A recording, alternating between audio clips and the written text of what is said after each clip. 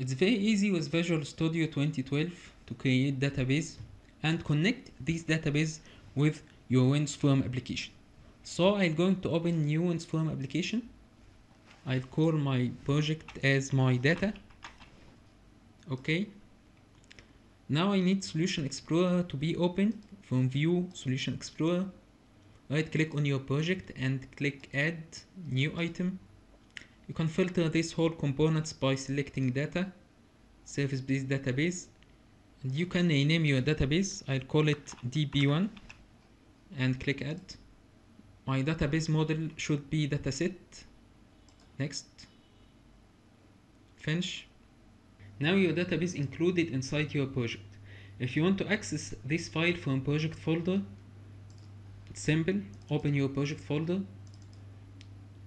db1.mdf. This is your database. From this database item, double click, open Server Explorer, db1.mdf. I want to right click on tables and add new table. This will be very simple. By default, you will have one field called ID and it will be primary key. You can modify this value. I'll call it index. Data type will be integer. So this cell for field name, this cell for data type. Name will be virtual. Finished. I finished my work on these fields,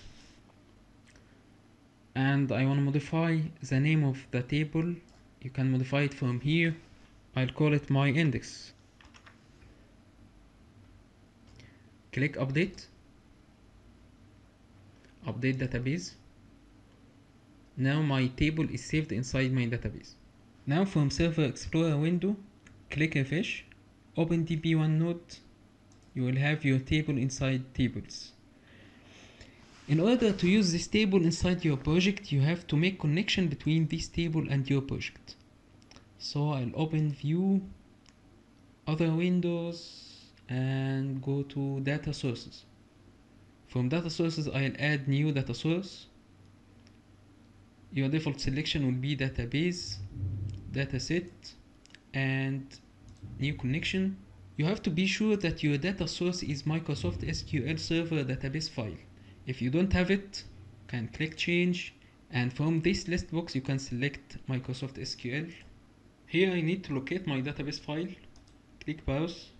From my desktop, here is my project folder, db1.mdf. Test connection. Perfect. Click OK. OK. Then next. I have to select tables because my table inside tables. Click Finish. Now you can see db1 dataset have your table. Let's say size my 4, and from this arrow select details and drag and drop.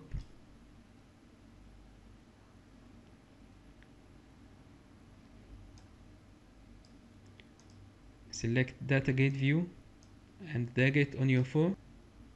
Now here's my project, and from this control I can add new and hit save. Now you have this record saved in your database table, and save it. You can delete records. Now you have to do it yourself.